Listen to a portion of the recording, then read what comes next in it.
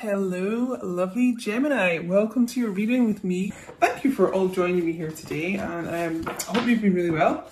Welcome to all the new subscribers. There's been loads. Thanks so much, guys, for clicking the subscribe button. Make sure you do if you haven't already. Ocean, I think. Some of these names are quite hard to pronounce. Ocean. Generosity. Okay, see how happy and kind of luminous this Divine Feminine is here? I feel like you've been really generous to yourself at the moment. Maybe having those maintenance days, pamper time, things like that. So you're just feeling kind of really good from within.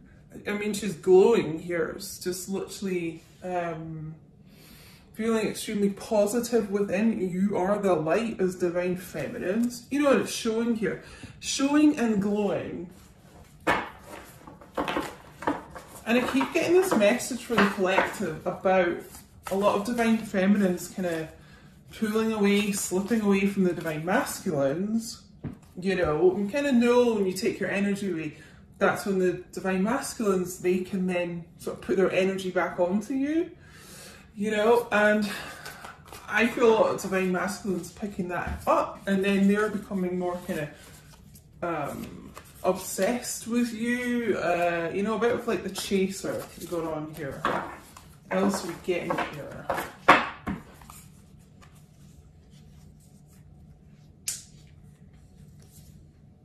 Yeah. Okay, I took two by, well, nothing's by accident, is it? I was going to say by accident. But literally what I was just talking about there, Lilith, independence. You are independent, you're strong, you're just fierce right now. I mean, look at this lovely mane of red hair this image has. So some of you may watching may have hair like this as well, you know, it's just, You're shining, Divine Feminines. Generosity to self, independence from anyone else. Independent women, men, question. Green Zara, I think that is. These are quite hard to kind of, some of the writing's quite hard to read. I think it's, or Zara. Salvation. In all of these images, I'm just feeling like Divine Feminine's really happy within self at the moment. Happy by herself, you know, if you're not in communication or just contact, whatever, with your Divine Masculine. You're doing well though. You know, you're just happy doing your thing, working on yourself, living your best life, you know. That's what I'm getting, loves, here for Divine. Should we take these that kind of leapt out there? Let's have a little look at the Psychic Tarot. I just feel this is going to be more Divine Masculine. Let's see.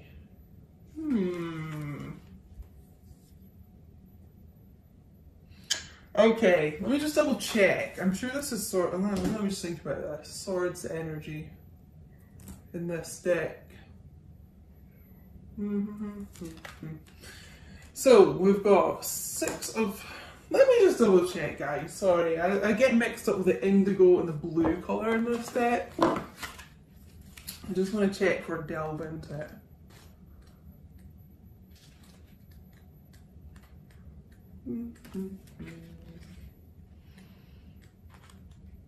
Yeah, okay, yeah, this is swords energy. Alright, here, lots of swordsy stuff going on.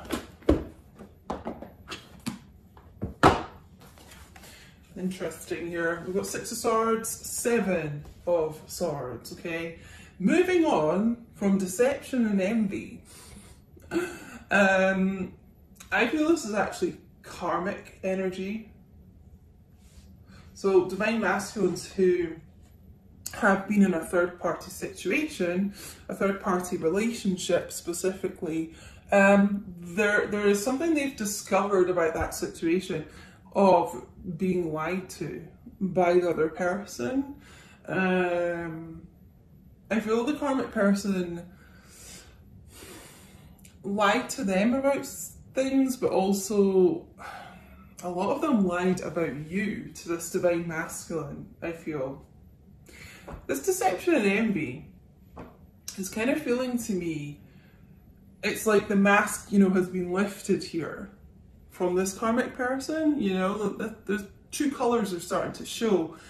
envy, you know, I mean, they're literally green with envy. I really feel a lot of the karmic partners are jealous of you. And it's like, what it is, let me try and explain this, right, is that they feel the divine masculine moving on from them, moving away from them, moving to you, because it's almost like, you know, you've pulled your energy away, as I was saying. You're kind of slipping away from divine masculine, and that is drawing them more to you. And he's literally going towards the light here. But the karmic can also feel that too, them pulling away, and then it's like they feel your connection, the 2v2, because it is so strong. You know, people around twin flames can feel that. And I feel there's a lot of karmic people here that have felt this. You know, they may have been with the divine masculine for a while, but it never truly felt like they had them, if you know what I mean, like they had all their energy. And they can feel it pulling away from them. So, you know, everyone can kind of feel this, even this karmic person. Let's get one more.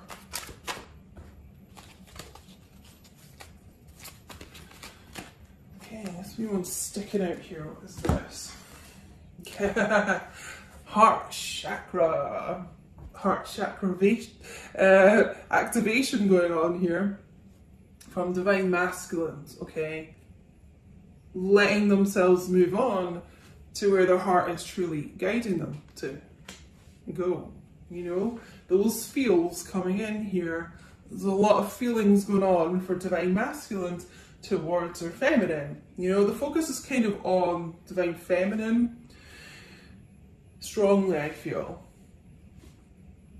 It's almost like we've got the green and the green here. I mean, it's just almost like this karmic person feels where your divine masculine is going to. If you're dealing with someone who is in a third party relationship, but even if you're not, this is those, it's the growth here of this heart chakra. It is opening up, it is feeling, okay? And when they feel, that's when they're really guided where they should go, you know, moving out of situations that don't serve them, okay, whatever that may be for you, moving on from things that don't serve them. I'm actually going to get a little Game of Thrones deck. I've used this for a while. Yeah, I'm just strongly getting karmic people here feeling very jealous of divine feminine. They may have looked you up on social media as well, and it's like they see how generous you are, how kind, how abundant I just feel you are. You know, you're independent, you do things for yourself, you know, and a lot of these karmic people here don't. They relied, you know, on your divine masculine. And they're just jealous that they can feel divine masculine slipping away. Okay, let me get these couple from the floor.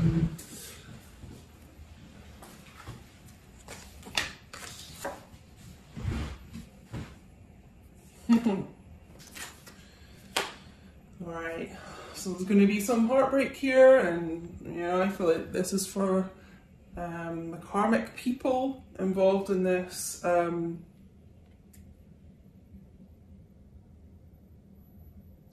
Divine masculine doesn't want to feel the pain of being in unfulfilling relationships as well. So this is air energy. Like literally moving on from this third party situation here.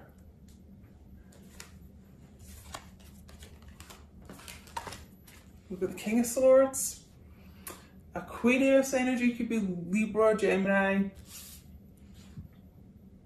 They are telling themselves a bit of home truths here, divine masculine. You know, King of Swords is all about truth, clarity, communication, transformation.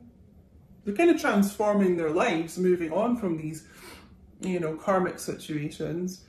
And there's someone who is very, very intelligent, very strategic, kind of formulates a plan. You know, they could have been really cold with you in the past, given that impression anyway, because King of Swords can be a bit of an ice king, okay, but that ice is thawing, you know, that little cold heart is thawing here. And it wasn't ever that they were truly cold before, it's just, you know, that unwillingness to kind of open up sometimes, okay?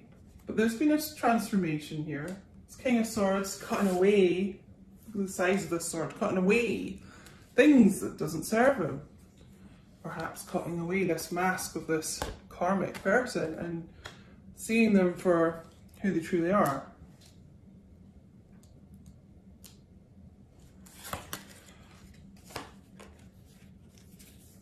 Okay, and we've got the 9 and 10 of Cups here. Water energy, Cancer, Pisces, Scorpio. So, I mean, this is all emotional. This is all to do with this heart chakra starting to kind of open up here. And then moving on from those situations where they're just truly unfulfilled to finding wish fulfillment. You know, 9 of Cups is wish fulfillment. It is going after your kind of heart's desire. And their heart's desire is this 10 of Cups, this abundance of love, which has been missing in this situation. You know, they are thinking about what would make them happiest in the future. And this is why they know that they kind of have to leave the current situations, or they're just not going to get this 9 and 10 of Cups, you know. This is the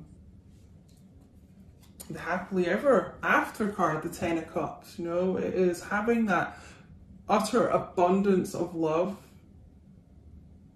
It's being truly happy.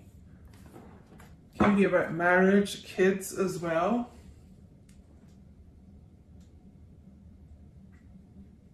But I just feel an awful lot of them here, I mean, they just truly have been deceived by someone, you know, some karma that they have been involved with, okay?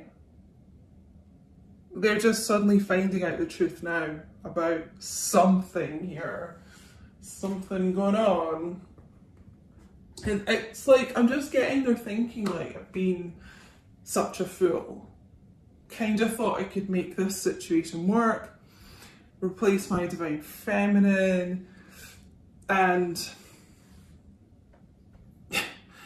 they're suddenly getting this realization. It's just dawned on them that the person they were with isn't who they thought they were at all, you know. So it feels like speaking about a truth to themselves with this King of Swords energy, okay, and truly listening to their heart. So, what else am I going to get here, loves?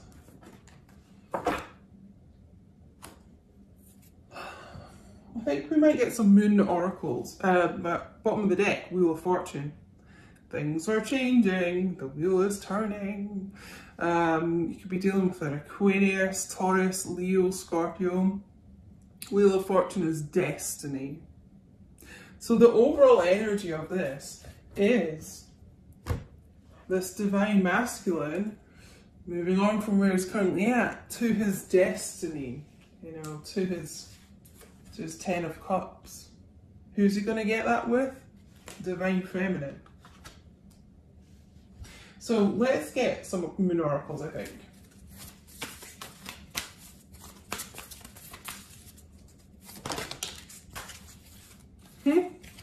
Interesting. What we got here? What you need to release, okay? Now, this is currently, I feel, more a message for divine masculine. What do they need to release? Things that have held them back, you know, from progressing with their divine feminine, things that don't fulfill them, you know? That's what they're currently releasing and moving on from. Have faith in your dreams. So, some of you watching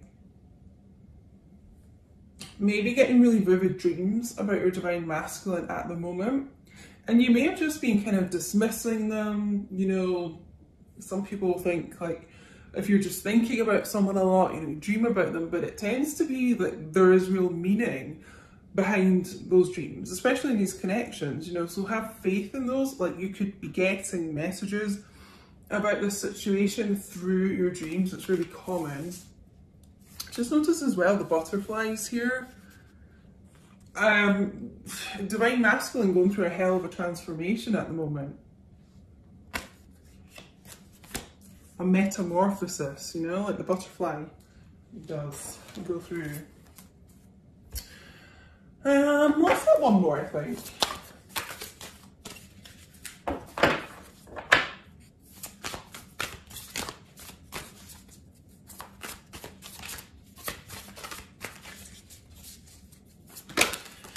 Oh, well, two came out. Let's get these two. Guys, I'll be having the February zodiacs all going up on Sunday, the 31st of January as well. I think around 3:30 PM UK time, so look out for that. Okay. Step out of your comfort zone. Interesting. So that's kind of what the divine masculines here are doing, because it could have just been easier, they perceived, you know, being with their karmic, not really thinking, feeling, you know, just having someone around, not kind of getting all the intense emotions that they get when they are with their divine feminine. So they are stepping out of it. This moving on card, I just feel, is so important here. Moving on. I mean, Six of Swords is about being guided by source in the right direction. And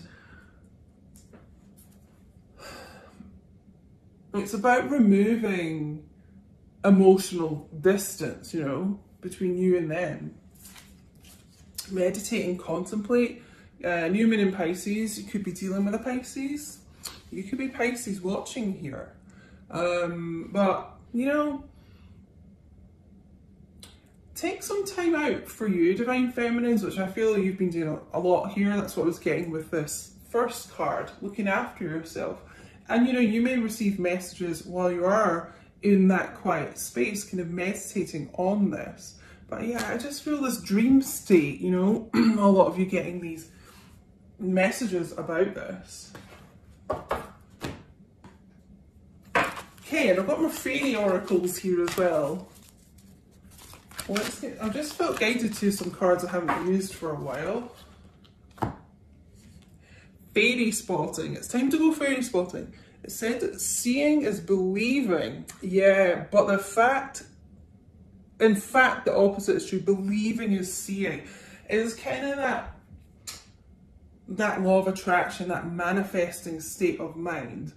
You know, a lot of people, they do kind of think that with these relationships, like, you know, if I get a message about maybe like communications coming soon, they'll be like, well, I'll believe it when I see it, or, you know, they just don't kind of believe in it. But you kind of have to get into that vibration of already believing, you know, and then you will see it. So a little bit of advice there. Let's go one more from this.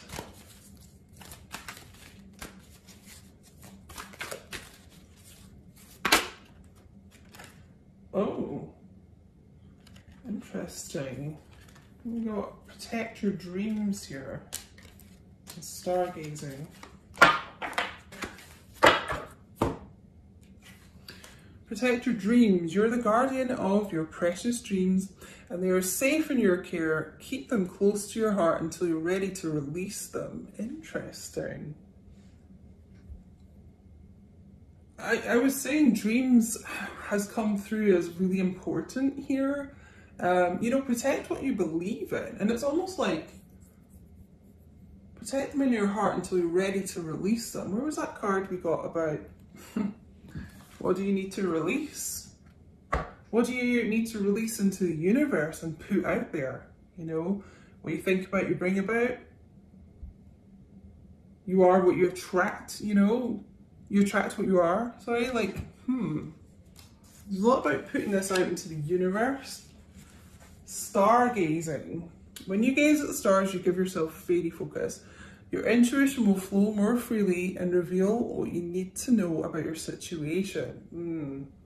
Well, that's what I was saying as well about that meditative state, you know, doing that, you know, and kind of almost going off into this like trance, like stargazing.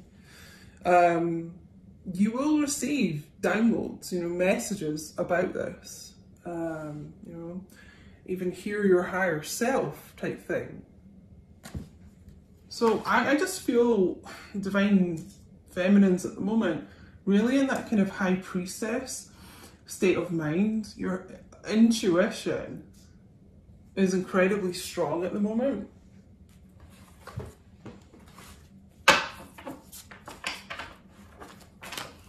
And I'm going to get a couple of messages from my little homemade deck that I am in the process of finishing so I can publish it into a proper deck. Okay, what messages my divine feminines watching need to know?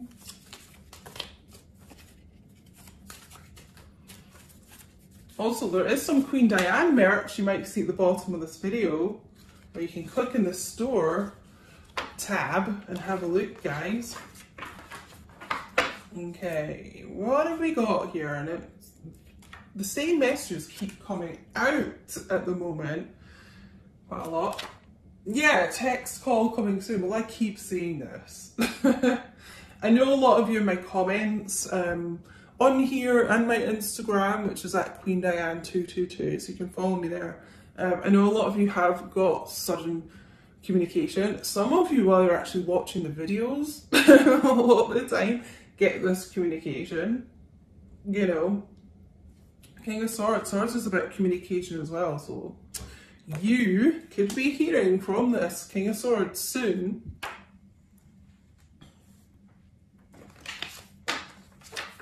Ooh, what's the sweet sneaky one that popped out? I know I've been an idiot. This keeps coming out as well. I know I've been an idiot. So I'm moving on from this crappy situation that I've kept myself stuck in, you know? I'm feeling a lot of third-party relationships here, but it could be your divine masculine. You know, there's some other type of third-party thing here. Just take it how it resonates, loves, but I know they've been an idiot. Ooh. You are so beautiful inside and out. You are glowing, like I was saying at the start here. You're glowing.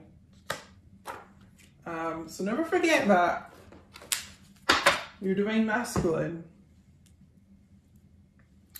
thinks you're like the most beautiful person they've ever seen, you know? Never forget that, guys. So I'm going to leave it there, loves. I really hope this did resonate.